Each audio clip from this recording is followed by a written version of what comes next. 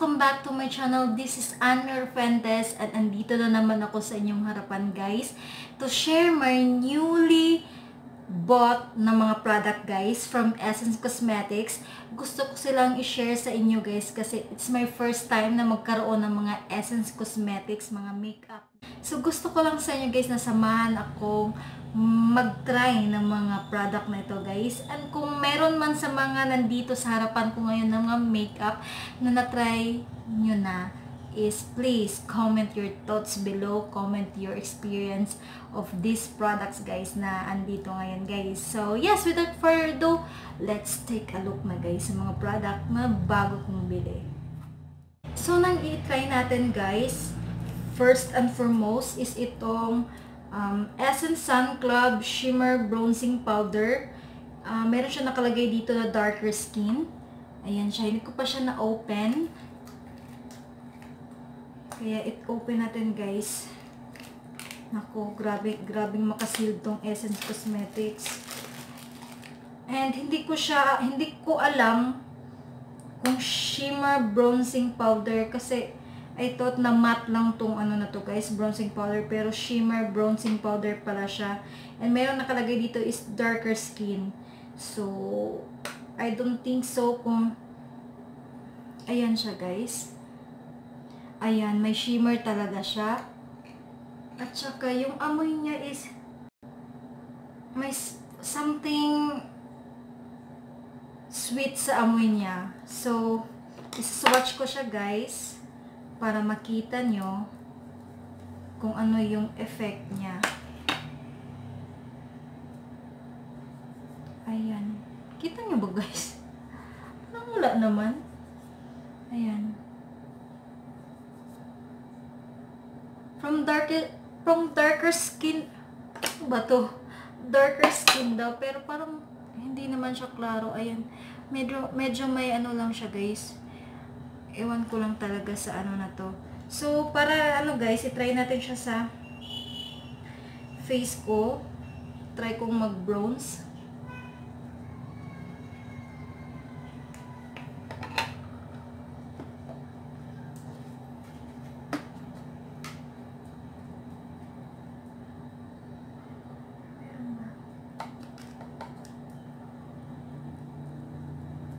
So, hindi naman totally visible yung mga shimmer niya, guys.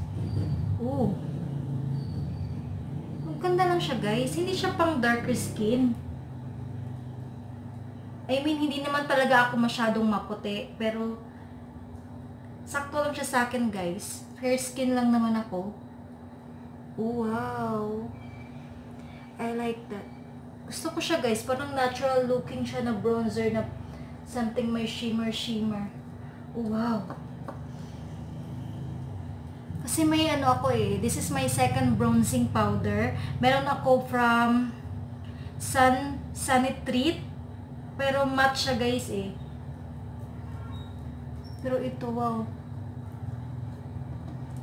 Pwede siyang pang contour na. Pero not so visible yung ano niya, guys. Hindi masyadong visible yung shimmer niya.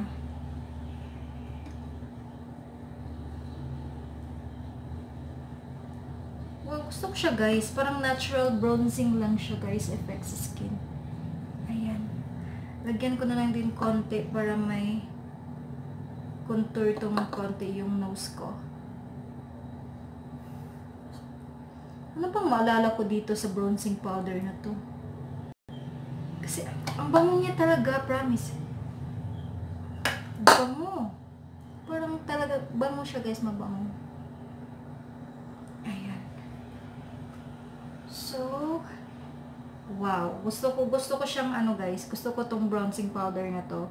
Parang natural lang yung effect niya sa skin. Ayan. So, yeah. Next, guys, is try natin tong Essence Like an Unforgettable Kiss Duo Blush nito. So, very cute ng packaging niya, pero parang cardboard lang siya, guys. Akala ko tin can. So, open natin siya. Ayan siya, guys. So, swatch natin, guys, kung maganda ba yung ano niya. Ayan siya, matte siya guys, pero parang puti. Hindi ko siya magets. Ayan. So, itatry na lang siya natin sa face natin guys. Para naman makita natin yung effect niya sa skin. So, gagamitin ko yung ano guys, itong pinky na tone dito. Pinky tone. Ganun. Kasi pag hahaluan mo siya ng white, parang ang sobrang white niya.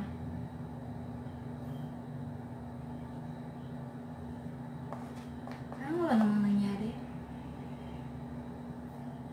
Matte kasi siya guys.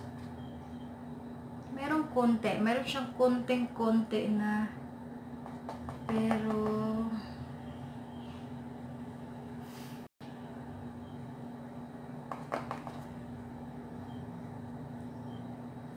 meron ba? Meron pang parang wala naman.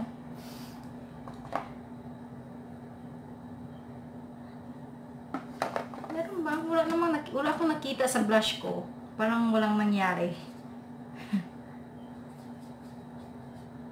Wala talagang walang nangyari sa blush. Wala siyang effect, guys. Oh my God. Huwag na nga lang. So, I don't like this. Parang sobrang powdery niya na sobrang matte kasi siya, guys. Parang powdery lang yung effect niya. Tsaka, wala namang talab yung sa ano ko, guys. Wala naman siyang talab sa face ko. Next na gagamitin ko is this Essence Super Fine Eyeliner Pen. Ayan siya. So, buksan natin. Oh, ganyan yung tip niya.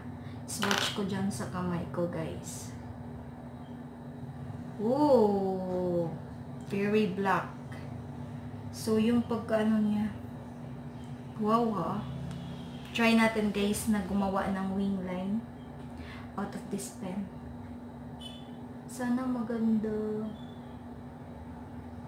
Hindi ako marunong maglagay ng ganito guys eh.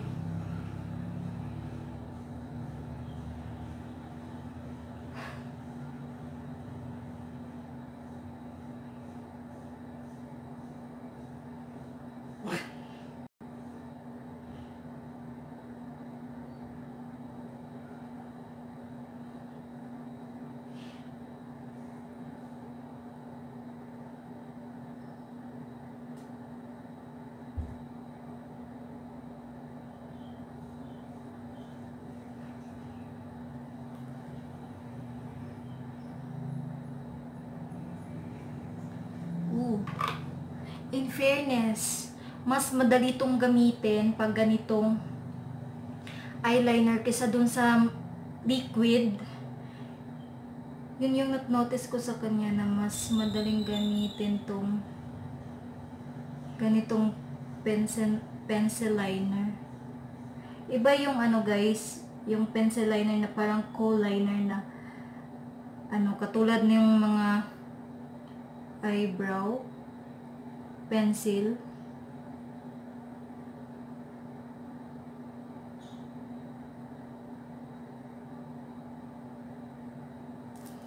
Walang laman. Parang walang laman siya, guys.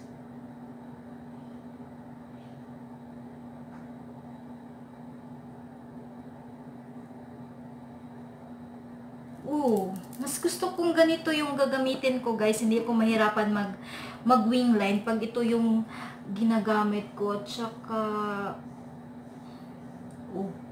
naano siya tuloy siya. Mas nice siyang gamitin. Mas madali ang buhay. Yeah, this is my first ever eye pen, anong tawag dito? Super fine eyeliner pen.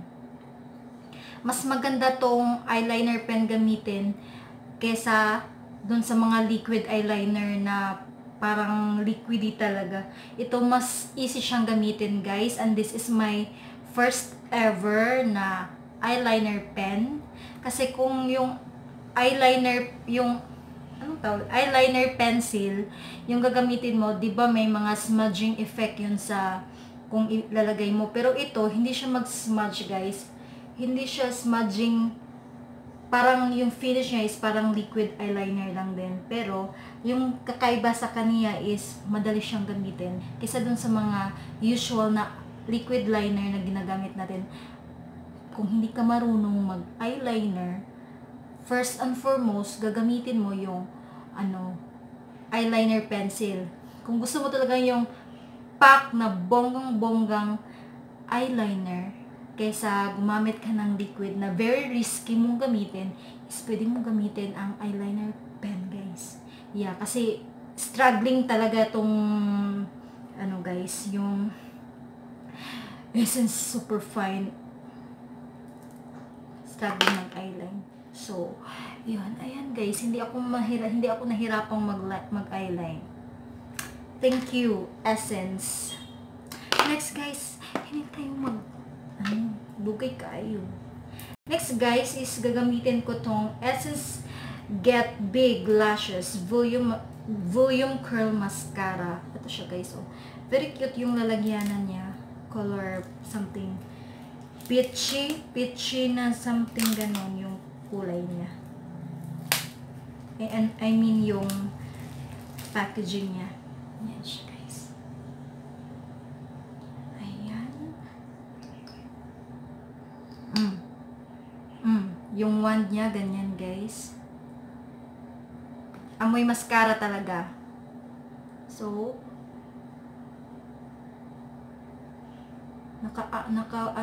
naka-bend yung wand niya guys.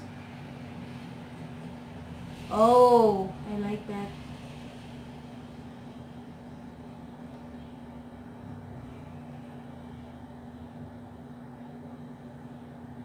Ganto. Mas na-enhance yung guys, yung lashes ko dito. Ooh, look at that. Oh, kabog. Ooh, wow ah. Very good. Hindi ako nagsisisi. New favorite. Oh, look at naman guys. Oh, diba?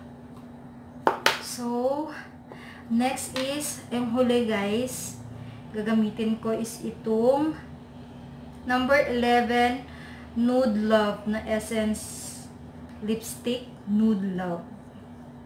Ayan siya. Ito. Ayan siya. Ayan. Swatch ko para makita nyo guys. Ayan.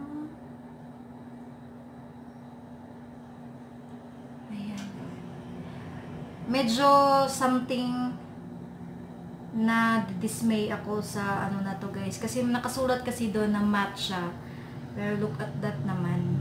'Di ba? May sheen eh. 'Di ba? So ilagay siya natin dito sa natin. Lips.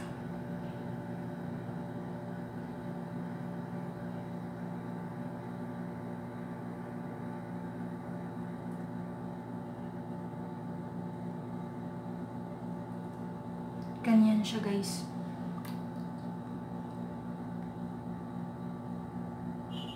Nude siya, nude. Pero I think this is not nude. Parang nude siya, nude siyang tingnan, parang hindi ka naka-lipstick. Pero pangit yung pagka-nude niya guys. At sabi doon sa description ng is matte daw siya, pero hindi siya matte. Though hindi naman siya malagkit. Medyo oily lang yung feeling. Pero hindi siya matte. May sheen talaga sa kanya. At I think kala ko magugustuhan ko siya, pero hindi kasi parang maputla siya, 'di ba? Look at that. Parang ang putla-putla niyang tingnan, at saka I think this is not good. Parang ang putla lang niya, guys. Parang kang may sakit pag suot mo ganito na ganito na kulay ng lipstick, 'di ba? Parang nakaratay sa ospital na yan.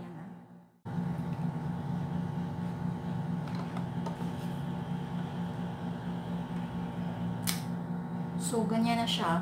Nagmamatify na siya ng dinab ko siya dito sa tissue.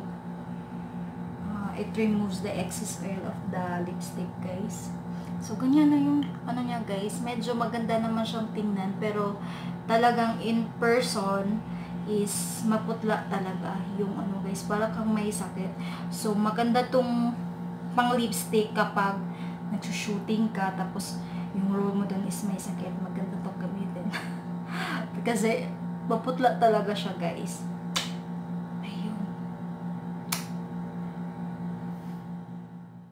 So, yun guys, yun yung 5 na from Essence Cosmetics na na-try ko today. And sila lang yung na-try ko. Yung blush, yung bronzing, shimmer bronzing powder, tsaka the lipstick, Nude Love, the mascara, and the super fine eyeliner pen. So far, yung hindi ko nagustuhan sa kanya is itong dalawa. I don't like the color of this one. Tsaka ito parang ewan. Parang ewan lang siya sa akin, guys. Maganda lang siyang tingnan. Cute lang siyang tingnan. Pero I don't think magagamit ko to ng ano, guys. Kasi ano, so far, so good naman itong ano, guys. Maganda. Gusto ko siya parang natural yung effect ng bronzing, shimmer bronzing powder na to sa akin, guys. I think magagamit ko siya ng todo-todo. And then, na-amaze ako dito sa super fine eyeliner pen. Nakatulong to ng marami sa mga hindi marunong mag-eyeliner. Kasi, napakadali niyang gamitin pala pag eyeliner pen yung gamitin mo. And look at that, walang kahirap-hirap. And yeah, the mascara also, the Get Big Lashes Volume Curl Mascara. I love this. Gustuhan ko siya. So, tong tatlo is yung bet ko. The rest, the blush and the lipstick is no. So, yun guys. So, sana na-enjoy nyo tong video na to. If you do, please give me a thumbs up at saka huwag kalimutan na mag-subscribe na dito sa channel ko, guys. Let's be friends here in my YouTube channel at comment your thoughts kung nagamit nyo na din or gusto nyo din yung mga bet ko or hindi ko bet. And yeah, see you in the next upload, guys. Bye! Mwah!